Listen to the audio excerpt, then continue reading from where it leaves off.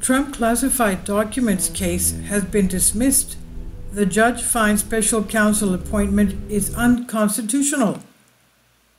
The U.S. District Court Judge Eileen Cannon dismissed Donald Trump's classified documents case, ruling that the appointment of special counsel Jack Smith was unconstitutional. Kyle Cheney posted on X, breaking: Judge Cannon has dismissed the Trump documents case, citing violation of appointments clause. The special counsel's position effectively usurps that important legislative authority, transferring it to a head of department, and the process threatening the structural liberty inherent to the separation of powers, Cannon wrote in her decision. He can be appointed and confirmed through the default method prescribed in the appointment clause, as Congress has directed for United States attorneys throughout American history. Dismissal of this action is the only appropriate solution for the appointments clause violation.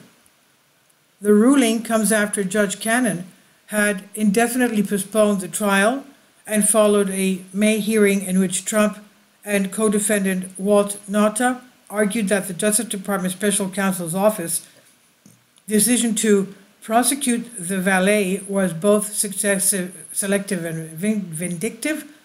In a statement on Truth Social, Trump wrote, "As we move forward in uniting our nation after the horrific events on Saturday, the dismissal of the lawless indictment in Florida should be just the first step, followed quickly by the dismissal of all the witch hunts," added the Democrat Justice Department coordinated all of these political attacks, which are an election interference conspiracy against Joe Biden political opponent, me, he said. "Let's come together and end all weaponization of our justice system and make America great again," was Trump's statement.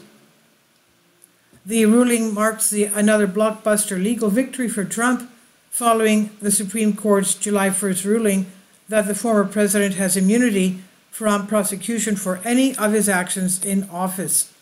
And according to Reuters, prosecutors are likely to appeal the ruling, as courts in other cases have repeatedly upheld the ability of the DOJ to appoint special counsels for politically sensitive investigations.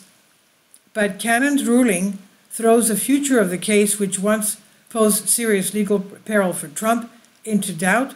Smith is also prosecuting Trump in federal court in Washington over his attempt to overturn the 2020 election, but his lawyers have not made a similar challenge to the special counsel in that case.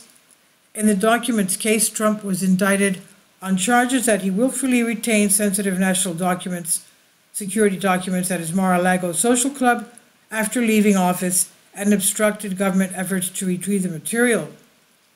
Trump's attorneys challenged the legal authority of Biden AG Merrick Garland 2022 decision to appoint Smith, arguing that the appointment violated the Constitution because his office was not created by Congress, nor was Smith confirmed by the Senate. Meantime, Supreme Court Justice Clarence Thomas also boosted Trump's challenge, directly questioning the constitutionality of Smith's appointment. Thomas used similar arguments by those made by Trump's legal team. And this is on Zero Hedge by Tyler Durden. Please leave your comments. Thank you for your support. Please support my Patreon account. The daily posts are 5 videos daily, and they are totally different from what I have on my YouTube channel.